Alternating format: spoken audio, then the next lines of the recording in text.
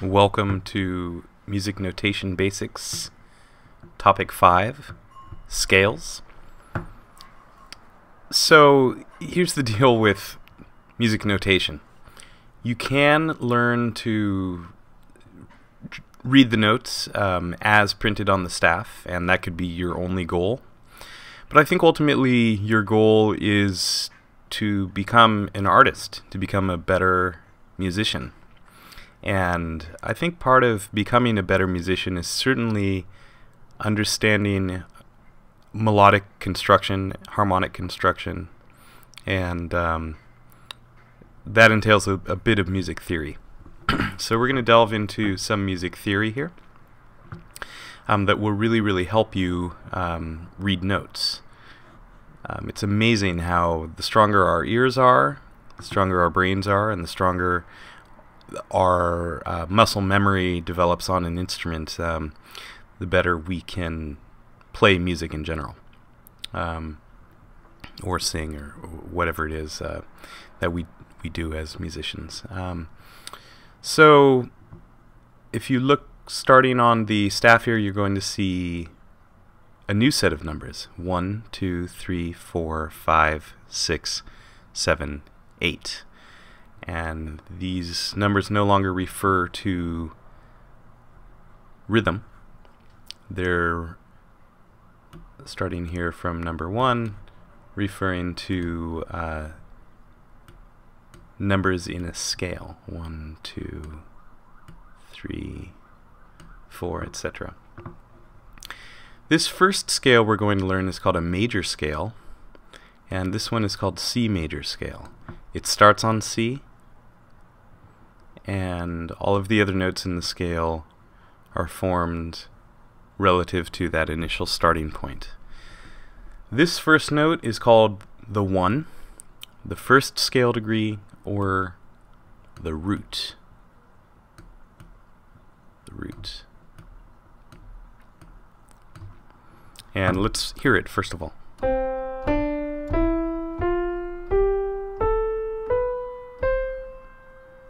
That's the major scale.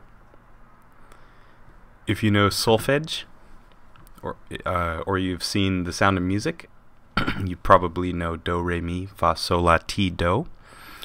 It's also known as do, re, mi, fa, sol, la, si, do, depending on which country you're learning solfege in, or what school you learn solfege in.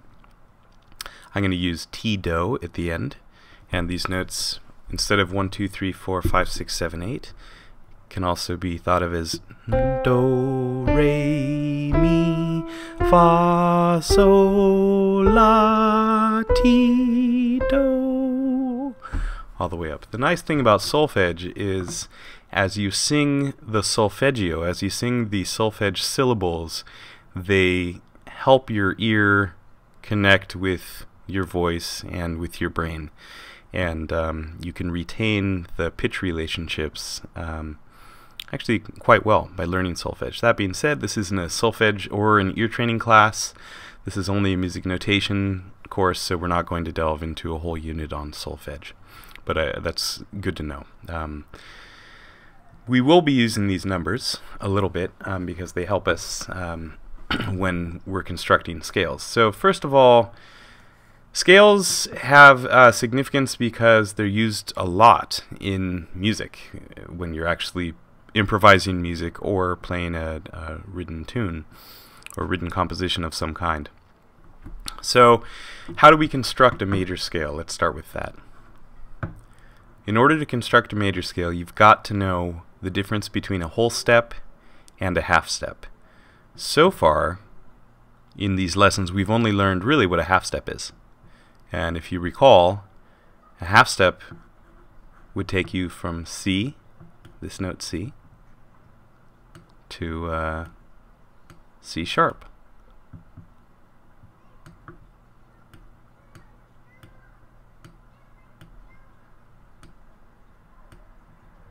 That's it.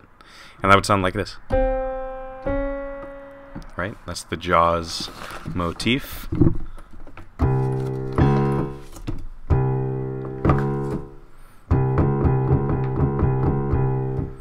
So That's a half step because it's the closest distance between any two notes. So let me erase that and let's look for where there are half steps in a major scale.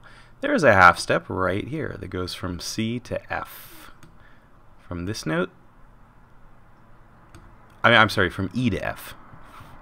From this note to this note, E to F. There's another one going from B to high C. We call this C high C. We call this C middle C down here. So B to C and E to F. Let's hear E to F. And let's hear B to C. Now on your instrument, if you play a wind instrument or a stringed instrument, you'll see there's no note in between E and F. And so in each case, here, that's a half step, and here, that's a half step, and we've delineated half steps with a big old H, and of course here it says half step. Now, what's a whole step? A whole step is simple. A whole step is just two half steps combined. So if we go back to that C sharp right here, and we cross over C sharp to the next closest note, from C we get to D. So here we got a C, then a C sharp, and then a D, right? So if we just skip the C sharp and go straight from C to D, we get a whole step. So you can think of a whole step, W for whole, equals 2 half steps. Whew. That's our little formula. Whole step equals 2 half steps. And that's it. So if we start on any note, the first note we start on is going to be the root of that major scale. So because we start on C, it's called the C major scale in this case. And we go first up a whole step, and then up another whole step, then up a half step, then up a whole step, up a whole step, up another whole step, and up a half step. So it's up 2 whole steps, then a half step, then 3 whole steps, and then a half step. Now, let's see, how many is that? 1, 2, 3, 4, 5, 6, 7. So if it's 7, why are there 8 notes? And again, the answer is because you don't count the first one. That's almost always the answer whenever things don't add up. You're not counting this first note. This is just where we start. You could think of this as a star. It's our first note. We just play it, and that's not included in the formula. So after that, then we move up. Keep in mind that a whole step and a half step does not refer to any exact note. It refers to the distance between the notes, right? It refers to this space here between C and D, or between D and E, etc. So we play the first note, then we go up a whole step, up a whole step, up a half step, up a whole step, half step. Another thing to note is that if you've really worked through the formula, you're going to end up an octave higher than where you started. So we start on a C and we end on a C, exactly an octave higher. So there's another way to think about whole steps and half steps, and there's a whole other lesson that really delves into this method of constructing major scales. But this is a really nice tip to follow. Split the scale into a bottom half and a top half. So the bottom half goes from this C up to this F, and the top half goes from this G up to this C. I want you to notice on the second line that all of these pitches are exactly the same as the first line. The construction is exactly the same. We start with a whole step, half step. I left out this W. You'll see why, but this is still a whole step. And then there's another whole step, and half step. The reason why I left out this W is because I want you to just notice the pattern that's being formed between the bottom half and the top half. The bottom half, after we play our starting note, we move up one whole step, another whole step, and then a half step. I think of it like this. We move up from 1 to 2 to 3. Then we go up a half step to 4. That's a little H. It could be capital H, it doesn't matter. Almost looks like a 4 also. So 1, 2, 3, and then up a half step. Now, the top half of the major scale is constructed the same way. We go from 1 to 2 to 3, and then up a half step. This gets a little confusing. I'm saying 1, 2, 3 because it sounds exactly the same as the bottom half. You could also write for your numbers here at the bottom,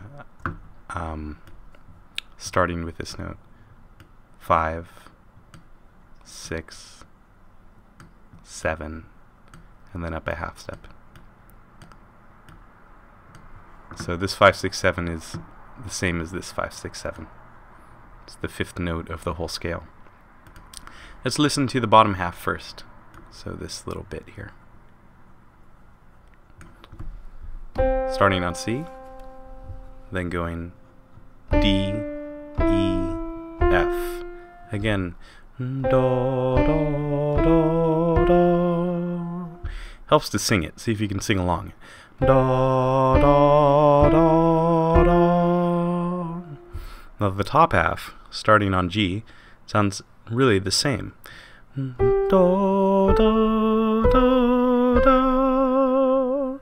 Again, do, do, do, do. Alright, so that's just a different way of constructing the major scale. So that was the C major scale in both cases, because it was based on C, and then we built the whole steps and half steps moving from C. You can construct a major scale starting on any note. So the next thing I want to try is building one starting on D. So here's what we do. We're going to call D 1, just like we called C 1, because it's the first note. It's the root. Let's circle it and label these. 1, 2, 3. Again, these are called scale degrees. It's like temperature degrees, except these are scale degrees. And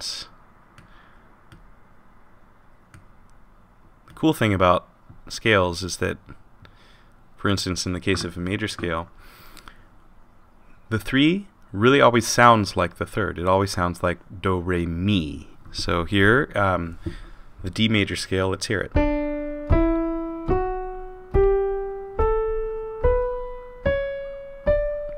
That's it. Let's listen again. 1, 2, 3, 4, 5, 6, 7, 8. There we go. Now this is going to follow the exact same construction. We start with a whole step, W for whole, and we go from D up a whole step to E. What's the note in between? What would be the first half step? We're not going to play it, but what's in the middle there between D and E flat? We can think of it either as a D sharp or an E flat. But either way, that's what's in between D and E. Then in between E and F sharp, this is another whole step, there's the note F. And F isn't part of the scale, and D sharp and E flat are not part of the scale either. This scale goes directly from D to E to F sharp. Now up a half step from F sharp is G. Let's listen to those 4 notes again. Again. It's got a sound to it, right? If we go back to C major and here's C major again, that's going to go. There's a sound of that. Ba ba da bum. Here. Ba ba da bum. Now, the only thing we got to do to cross over to the top half is add in this whole step. That shows us now that we can start on the A, right? Because we're going from G up a whole step to A. And from A, the same pattern, whole, whole, half. Notice when I played the A, I didn't say whole step. I said a whole step after I started moving, right? So I played the A and then whole, half. Because again, the whole step is not the A itself. The whole step is what gets us from the A to the B. The distance between the notes. That's the whole point of an interval. It's a measurement. An interval, like an interval of time. Or in this case, it's an interval moving from one pitch to another pitch. Now, let's see if we can, we'll hear all of D major again. Here we go. That's it. Now we'll do two more. This is F major, and the F major scale, again, we start on F, and again, you can number these. 1, 2, 3, 4, 5, 6, 7, 8. If you really want to learn this, you got to take out your page and also number these. Don't just watch.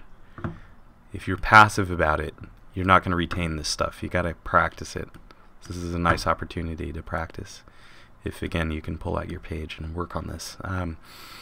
And notice the W's and the H's are gone, but we've left in one little interval construction, or highlighted here with the red, and then highlighted here with the red. Of course, your paper is black and white, but you see it's got the distance between the A and the B flat. You can label that if you'd like as an H. Label the E to F up here as an H.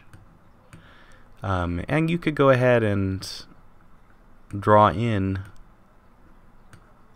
the other ones too, right? W, W, etc. Okay, this would be a W again. Moving on, this whole thing would sound like this.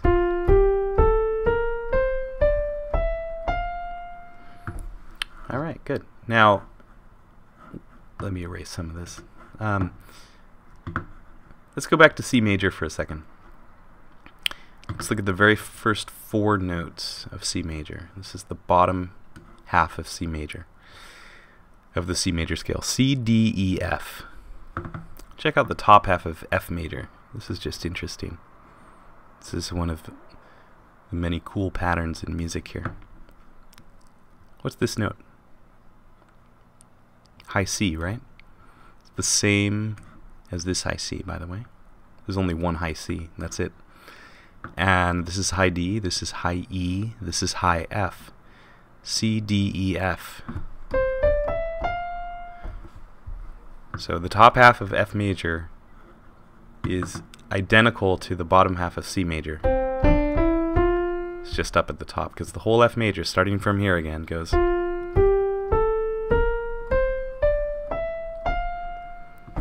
There's only one note different. Only a one note difference between C major and F major. Because they both have F, they both have G, they both have A. But right here, F has a B flat, and the C major doesn't. C major has a B.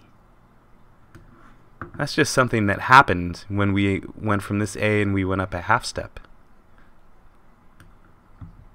You see, at this moment in time, if you start on F, that's what you're doing. You're moving up a half step when you get to the A, going to the B flat. But in the C major scale, when we got to the A here, and it was in the placement between the 6th note and the 7th note where we needed to go up a whole step. And they ended up sounding a lot different. Imagine the C major scale with a B flat here. This is no longer a major scale if I put in a B flat, because then this would be a half step. But let's hear it. It sounds a lot different.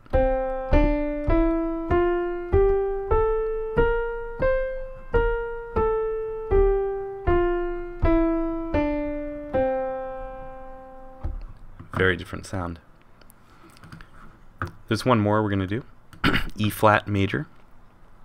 And all I'm going to do is play it.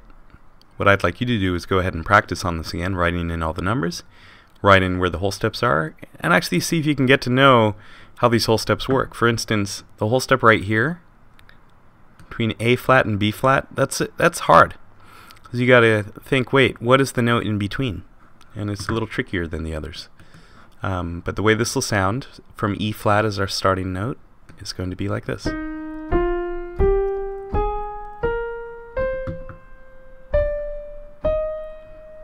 That's it. Now I want you to notice that for major scales, you're using consecutive letters. So you're not going to find a major scale that uses 2 A's in it in a row, or 2 B's in a row, or anything like that. You are going to have an A at the very end, right? Because it always ends with an octave. By the way, this has nothing to do with the E flat major scale. I'm just drawing on the page now. But from here to here, that means you're going to have some sort of a B, some sort of a C, D, E, F, G, and then the A. Okay, and some of those will be maybe flatted or sharped or whatever. And the flats or sharps all depend on following the instructions of the formula. So right up here, this is kind of a very magic little formula you've got to know. And learn it as a mantra. Whole, whole, half. Whole, whole, whole, half. Practice that a lot. Some people think, well, I've already learned my major scales. I learned those when I was, 10 years old in band class or something. I believe you never learn your major scales. There's too much to notice. There are too many patterns. They're alive. So keep working at your major scales. Keep practicing your major scales. There's so much to learn from them. It's just an ocean of material. That's really the case for any scale. We're going over majors first because they're really, really common in music. And if you can understand majors, they're a great launching pad to understand other scales. Why does this matter if you just want to read notes? Why not just memorize all of the notes? Again, it'll help you memorize the notes because notes shouldn't be absorbed just one note at a time. If you can start seeing scale fragments while you play, for instance, you could look at all 5 of these notes, and right away, if you understand major scales, you'll recognize this pattern, moving from D up to A with the sharp in the middle, and going from a space to a line to a space to a line to a space. I see that and I recognize immediately. I even can hear what that's going to sound like. If it were in a piece of music, I would know it would sound. And you better believe there are lots of pieces of music that go da da da da da, right?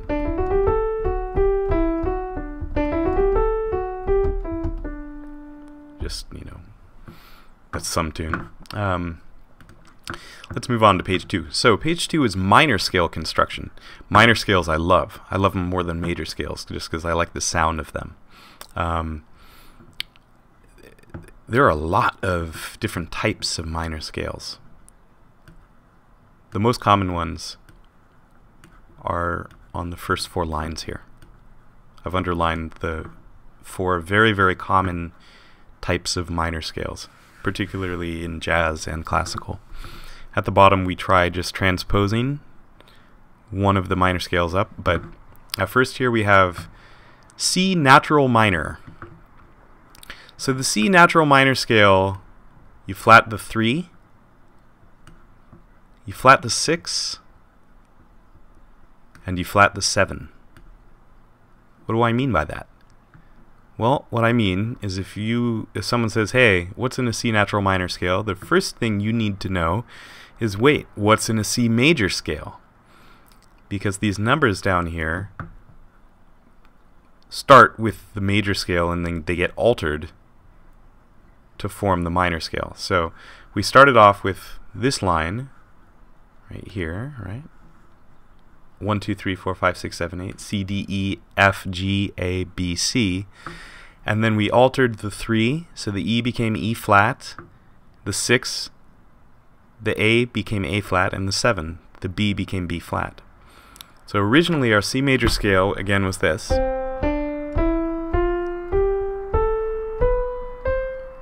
And if we alter it, we get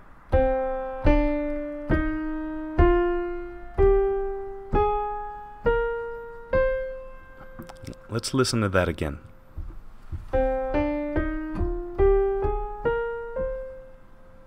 Let's go up and down.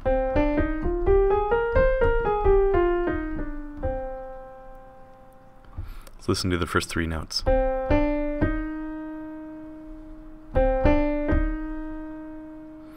Compare that to major. Here's minor. Here's major. So here's minor. Here's major. Here's the first 5 of minor. 1, 2, 3, 4, 5. Now major. 1, 2, 3, 4, 5. Big difference.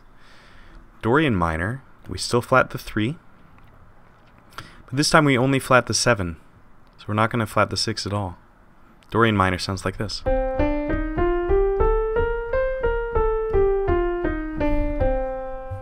me follow along with my pencil here.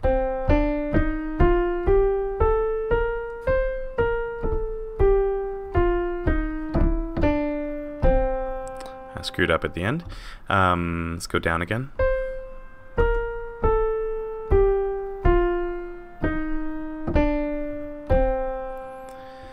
Melodic minor, we only flat the 3. That's going to sound like this.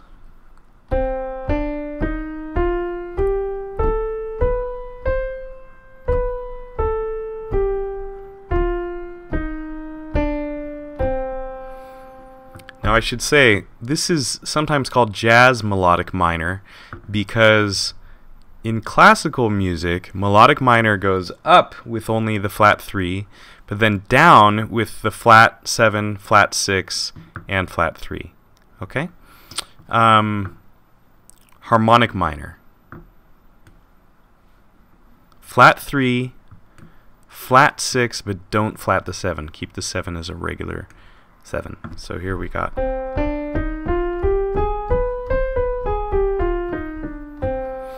I think harmonic minor is the easiest to hear. It's got a really distinct sound up top. So we got.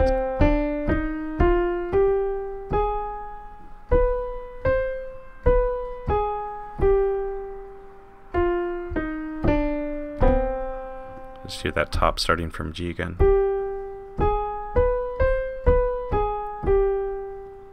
Right? So those are the 4 different types and the alterations to make them minor. Pattern. You should see a huge pattern staring you in the face here. And to really see how this works, I'm going to draw a line right down here. This is separating 1, 2, 3, 4, 5, and then 6, 7, 8, because I want you to notice all of these minor scales have the same first 5 notes. They all sound like this, down low. Right? It's up at the top that where the alterations really happen. So we know it's flat 3 for all of them. But up top, you've got different 6s, 7s. Really, 8 is, of course, always the same too. So really what you got to work on to learn your minors is the difference between each one, just looking at the 6 and the 7, okay? If you can figure out that, then you'll be able to know and really retain what goes, what is flatted or altered for each minor scale. Let's try one natural minor that is transposed. Here we're moving to D natural minor. So we've got the same formula down here. 1, 2, flat 3, 4, 5, flat 6, flat 7, 8. So that's the same as the very top line, right? Where we got the flat 3, flat 6, and flat 7. But everything is different because now our starting place is D. Up here our starting place was C. So let's compare it to the D major scale right here. Okay, what we've got is flat 3. There's no flat sign by it. Why is that? That's because it was an F sharp. Here it's become an F natural. So why don't we put a little natural sign?